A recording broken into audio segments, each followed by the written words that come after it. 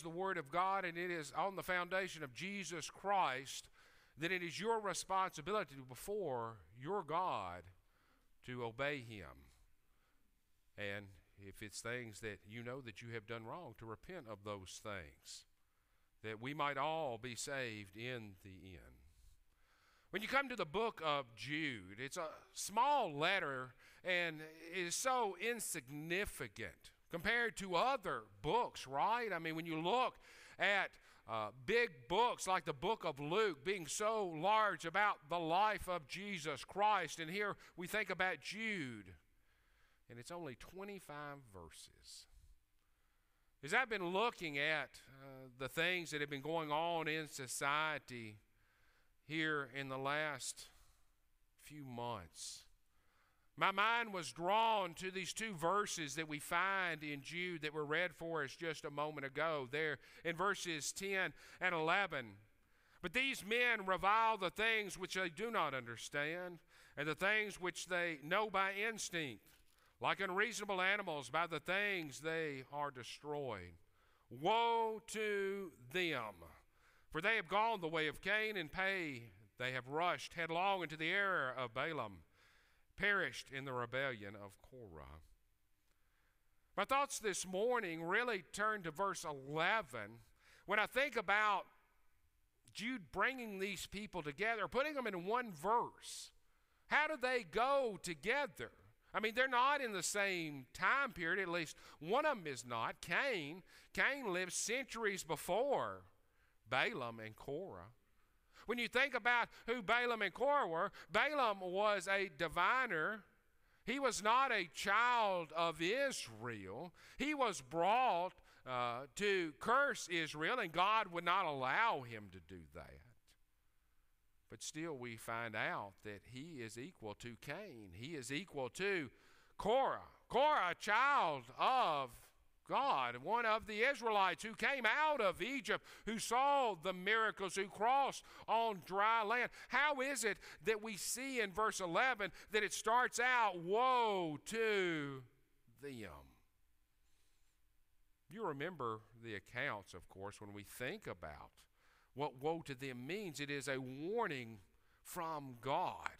It's a warning from the Holy Spirit through Jude saying, pay attention, because there are similarities. One of the similarities we see is in verse 10.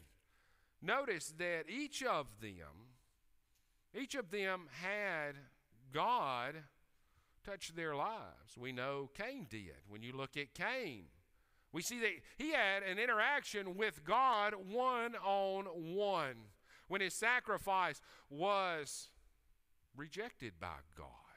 We find out that God talks to him and says, why are you angry? His attitude changed towards God. We see that God tries to help him. God tries to teach him. God tries to say, if you do well, you can accomplish the task that I want you to accomplish. But notice, if you will, in the text that we see here in Genesis chapter 4, sin is crouching at the door, and its desire is for you. And of course, we understand what Cain does. Even though he had the instinct to know because God had told him what to do, he swells up with pride, does not obey God. And in his pride and in his selfish jealousy, he rises up and gets rid of the competition, his brother Abel. When you think about that, you think about Balaam. Balaam's in this verse. How does he fit with Cain? Well, as the ones here in the auditorium class have been learning about the Old Testament, you know about Balaam and how he was called and how God appeared to him, even speaking through a donkey to wise him up that he could not curse the Israelites. Well, he didn't stop there. He didn't learn his lesson. And it's very interesting when we get to Revelation chapter 2 and verse 14, we find out Jesus Christ talking to the church there at Pergamum, that he points this out about what Balaam does. He says there in chapter 2 and verse 14, I have these things against you, But there are some who hold the teaching of Balaam, who kept teaching Balak to put a stumbling block before the sons of Israel, to eat things sacrificed to idols and commit acts of immorality. That's exactly what we find there in Numbers chapter 25, starting there in verse 1, though we're not told who is behind it. All we find out, of course, is the children of Israel are invited in, and what they do is they play the harlot. They bow down, sacrificing to the gods of Balak. We see that they bow down to Baal of Peor. We find out, of course, that they have sexual immorality with the women there and invite them into their tents.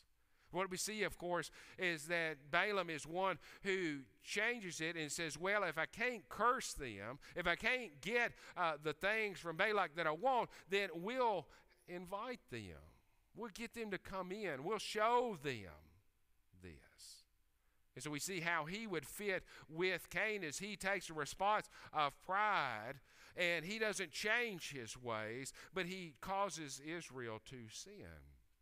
But also I'd have you think about there in Numbers 16, when we think about Korah, one who was a child of God, who was one who came out of Egypt, like we said. Notice what he does. You see there in Numbers chapter 16, starting there in verse 3, they assembled together against Moses and Aaron and said to them, you have gone far enough, for all the congregation are holy, every one of them, and the Lord is in their midst. So why do you exalt yourself above the assembly of the Lord?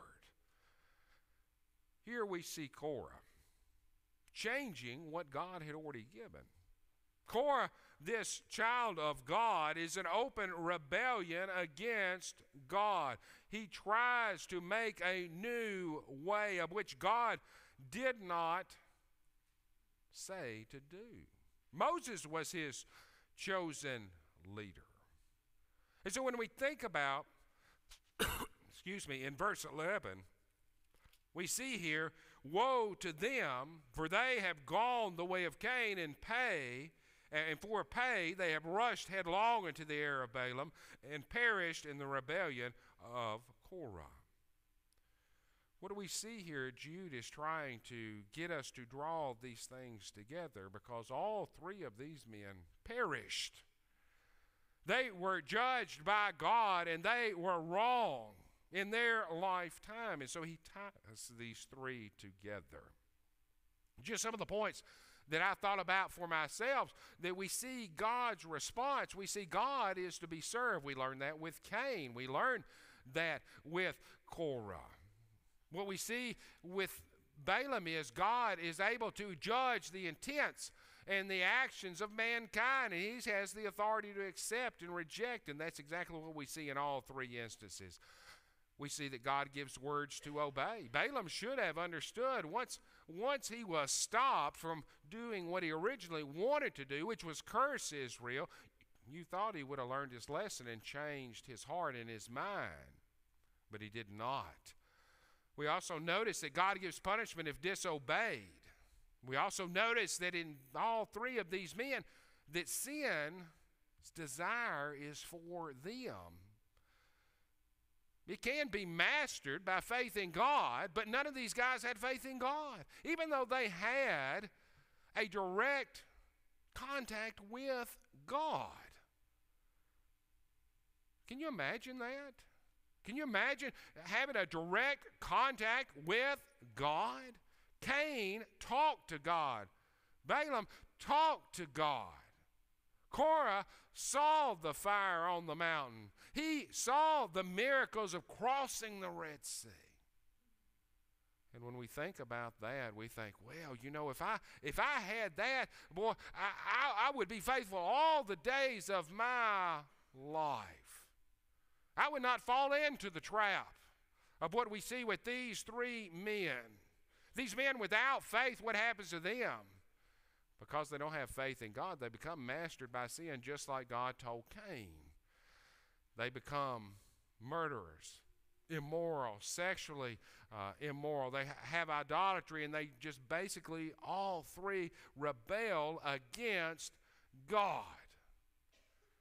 And so you can see now in verse 11 why it is that he ties these three together. But when you look at the 25 verses here in Jude, why did he write the letter? Is he telling the whole world, woe to them? He is not. He's actually writing to Christians. Go back to verse 3, if you will. Go back to verse 3. As we think about the contact that those three men had with God, how they knew it by instinct, the fact of the matter is, Jude is writing these 25 verses to Christians because we can lose our faith if we are not careful. He says there in verse 3, Beloved, while I was making every effort to write to you about our common salvation, I felt it necessary to write to you, appealing to you that you contend earnestly for the faith which was once handed down to the saints. Notice, if you will, he's telling them in verse 3 that you, brethren, need to contend earnestly for the faith. That's what we do when we go back out into the world. That's what we should be doing as we go back out into the world. We should contend earnestly for the faith. And this morning I want to give you 3 examples that affect our lives and our culture and our day. And if we don't have an answer on how to talk about it, we can fall prey to the way that Cain did. We can fall prey to the way that Balaam was. We can fall prey to pride like Korah, standing up in the midst and changing what God has really said. Because the things that we should do, brethren, are by God's words, and we should speak God's words. And so in doing that, we have to contend earnestly for the faith using His words. The first thing I'd like you to think about, so that we will not become mastered by sin, is this thought about global warming. Now, don't get me wrong. I am not talking about pollution. I am not talking about recycling. I'm not talking about whether it is better to drive a car that has a motor or has an electric motor. That's not what I'm talking about. When you look at global warming, when you look at what the so-called leaders, of which this young lady is one of them, what you see is an extremism of the earth is going to basically be destroyed. They use words like catastrophe and crisis to scare people, to get them to do whatever they want to do.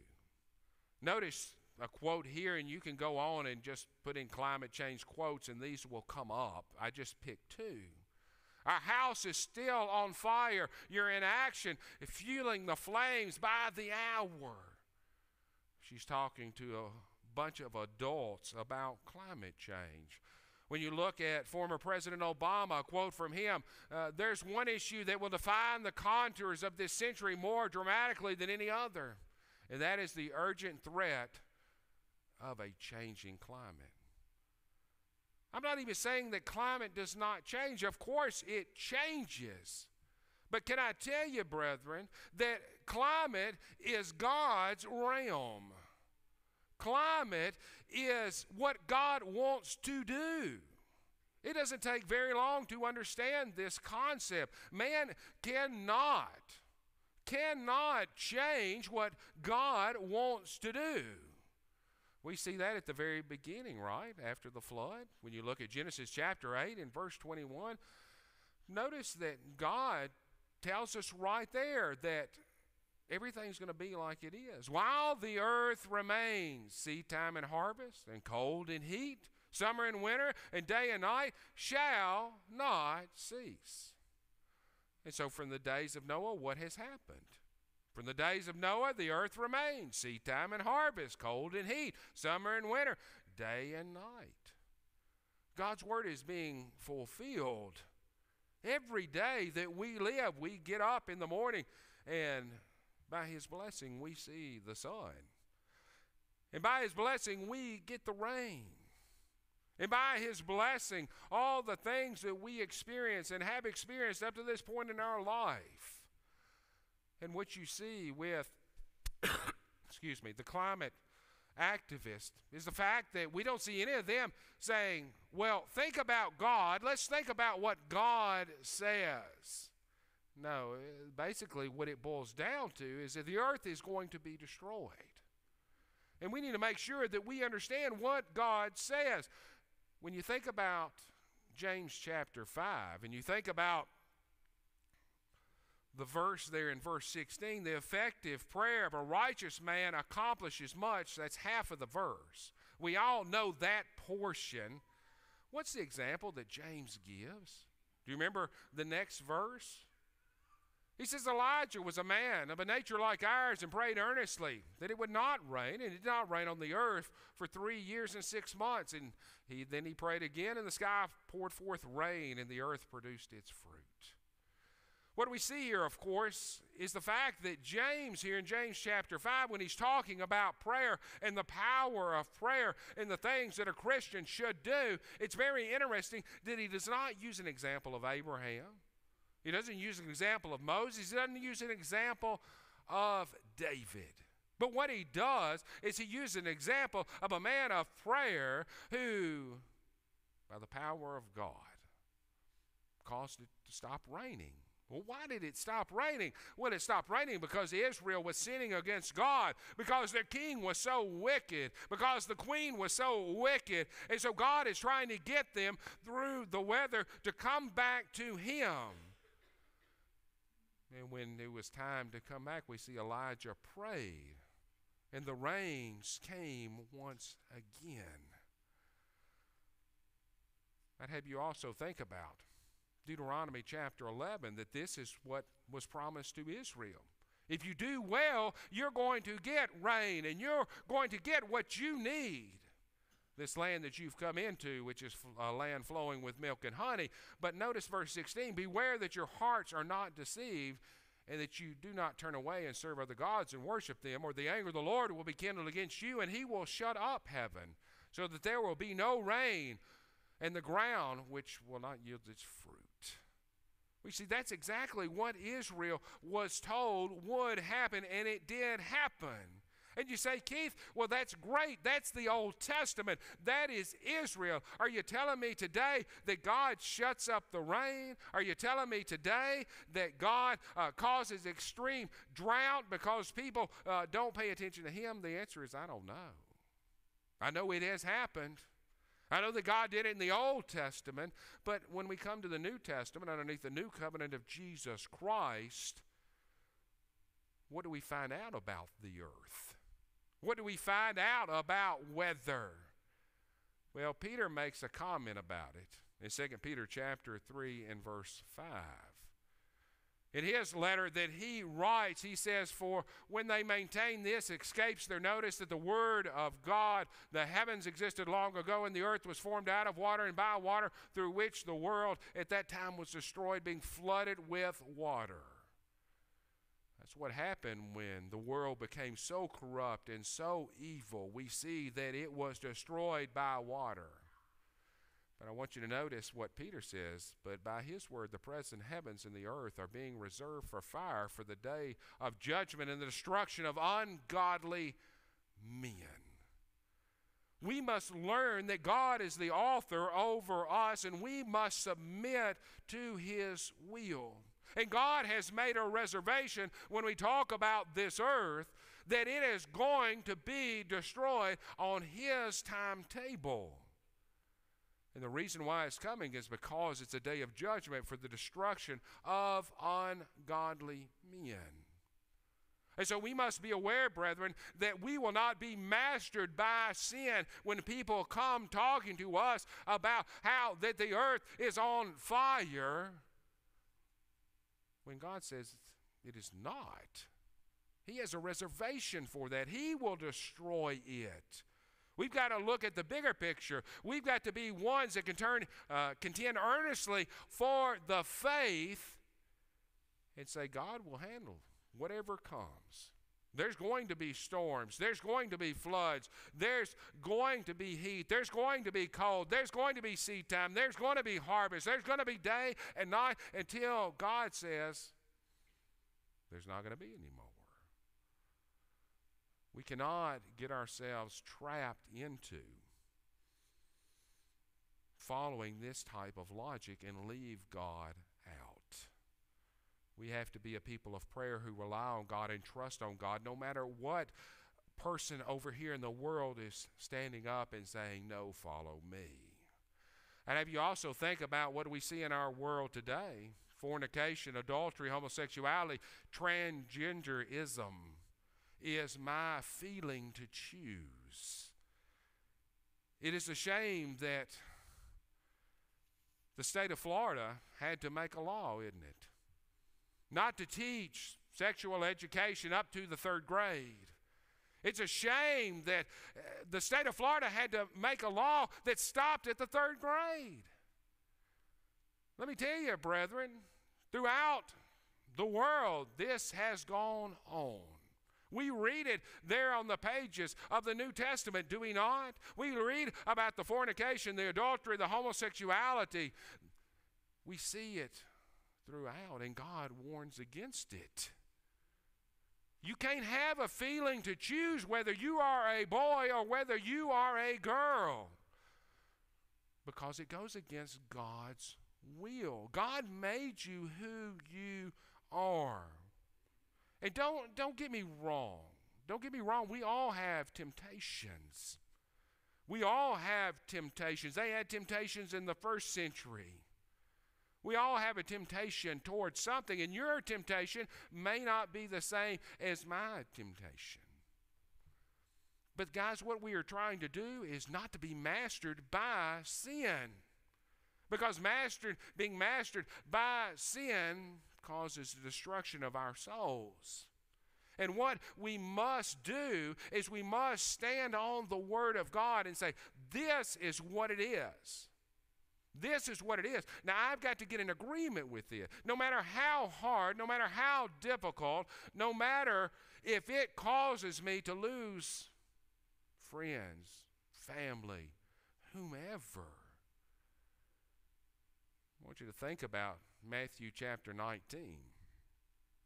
We know God's point of view. We know it. It's not even a question that we have to look at and study and try to draw some necessary influence to. What did God create?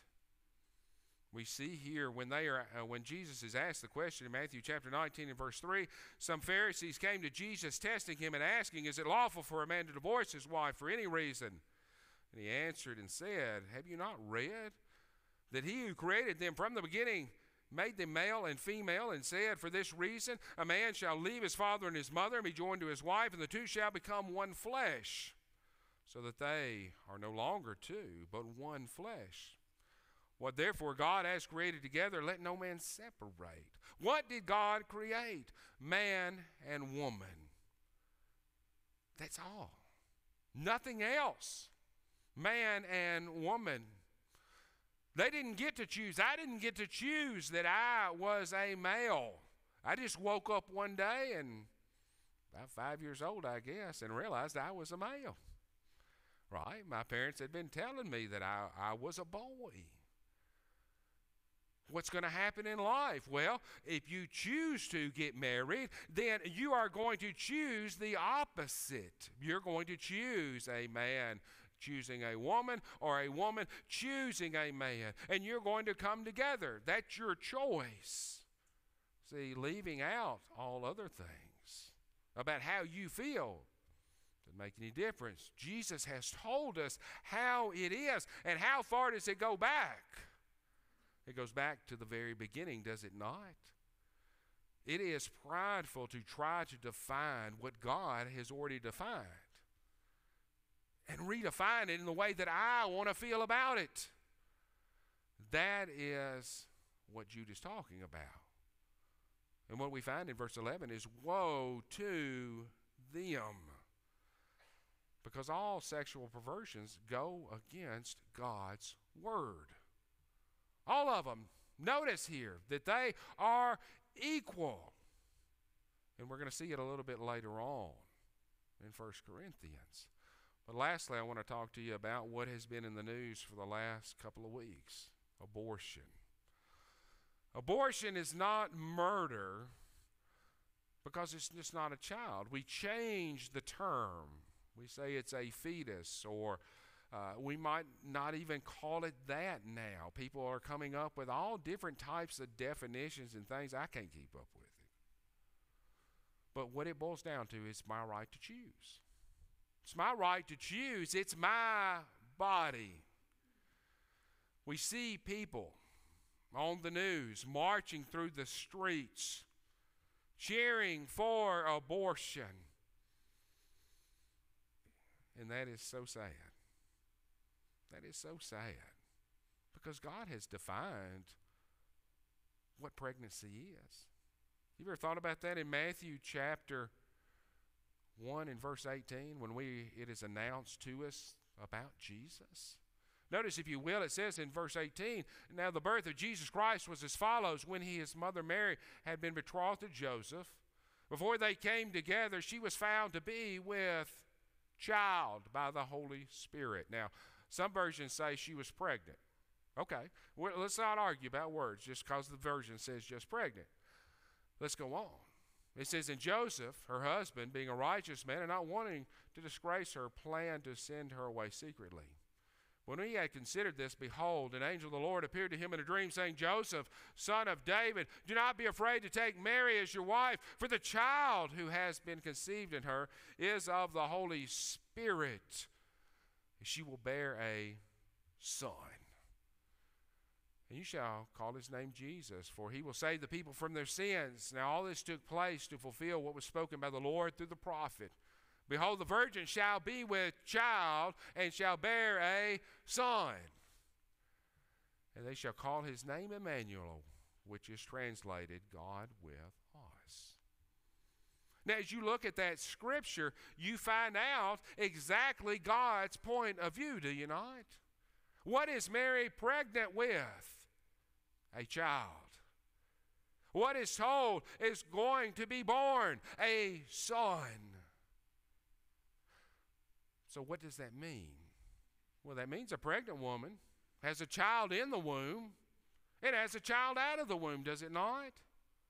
And you want to go back and look at the scripture, the prophecy from Isaiah. What did they view it as? God had already spoken there 700 years earlier. It's a child. It's a son. His name shall be called Emmanuel, God with us. Guys, it's not that hard to understand, but we can get fooled by the devil and by his forces, and we can forget about what God says. And so the truth of the matter is, brethren, it is a murder to kill a child or an adult for your own selfish reasons. That's what we see with Cain. And let me be very sympathetic here, because there are times where we find out things about the child in the womb. Very difficult things about a child. And when medical knowledge gives that to us, there can be times of a thought about stating, well, the child's not going to live. This is going to be the end result. I want you to think about that. If you take the life of that child, that you're not letting God do any blessing whatsoever. You've made the decision. We've got to let God do his thing. We cannot cut short God and what is going on. We're going to have to trust him. That's what living the Christian life is all about. It's about making difficult decisions. It's about going against the grain. It's about putting up with things that other people don't have to put up with. if we stand on the foundation of Jesus Christ, our cornerstone, then God will make it all turn out for the good, for His glory. And that's what we live life for, right? Isn't that what we're trying to do? And that's the reason why Jude is writing this to us. And some will say, well, what about when there's a situation of rape? That seems where it always goes to. The extreme position. Awful. I can't imagine that happening to one of my daughters. But I'll tell you exactly what I've already told them. Guys, don't add to the sin. Don't add to the sin. God can create good out of bad. We read it over and over and over in the Scriptures. Don't make the decision for God. Let Him work. Let Him be a blessing. I know it can happen because it has happened to me. When you think about what we see in the Scriptures about what we are talking about today, we see all of these things. And sin, its desire is for you. Its desire is for me. Its desire is for everyone in this audience that has the age to reason between good and bad. But our story is not finished. Cain and Balaam and Korah's story is finished. Woe to them. They have marched off into destruction because of their heart. But what we see in the account of Cain, God talking to him, He's saying the same thing to us. Sin can be mastered if one is willing to master it by faith in our God. I know that is true because when I look at passages like 1 John chapter 5 and verse 1, it says there, as you go through, whoever believes that Jesus Christ is born of God, and whoever loves the Father loves the child born of Him. By this, we know that the love of the children of God, and when we love God and observe His commandments, for this is the love of God, and we keep His commandments, and His commandments are not burdensome, for whatever is born of God overcomes the world. And this is the victory that overcomes the world, our faith. Guys, that's what is going to get us to where God wants us to be. Our faith, our trust in our God. Isn't that what Jude is saying in verse 3 that we already read? I felt it necessary to write to you appealing that you contend earnestly for the faith. God wants us to be saved. That's the reason why Jesus Christ came to this earth.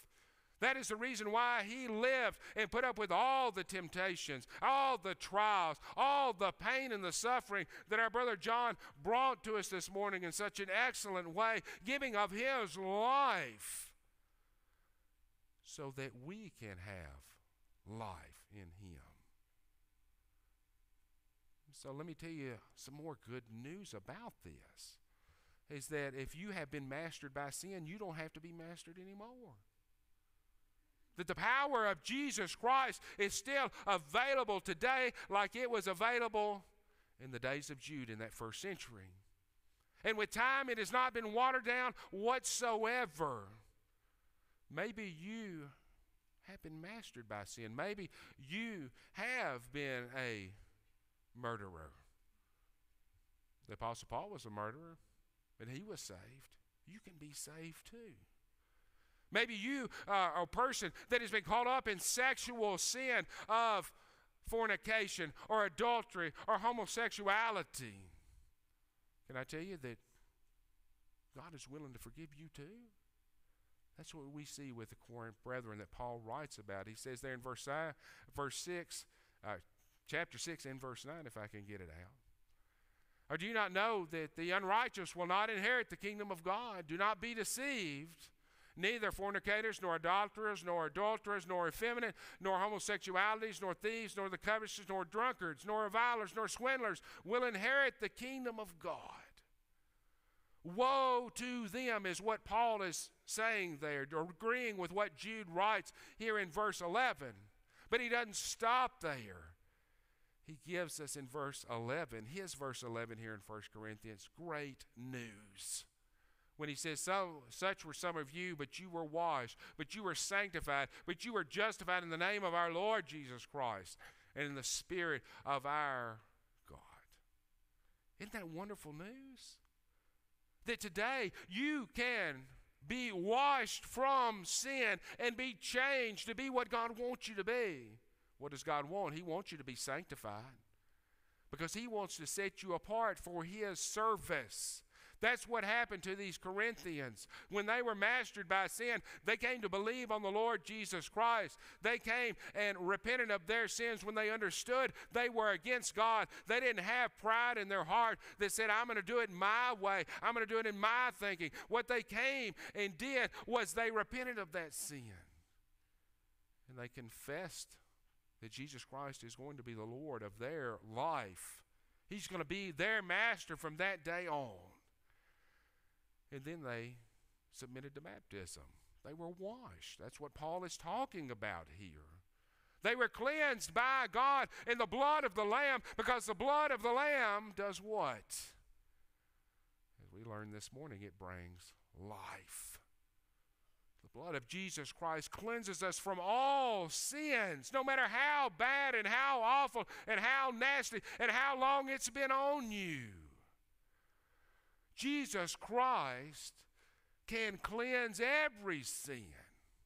But you've got to humble yourselves before God. And when you do that, God raises you up and you are different. You are changed. You are not the way you were before. You are sanctified and you are justified. God says that person is no longer guilty. Not guilty.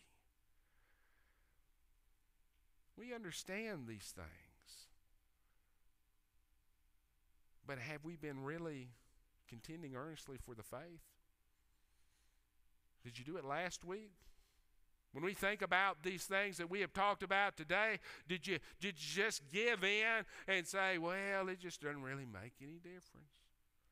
Yes, it does make a difference.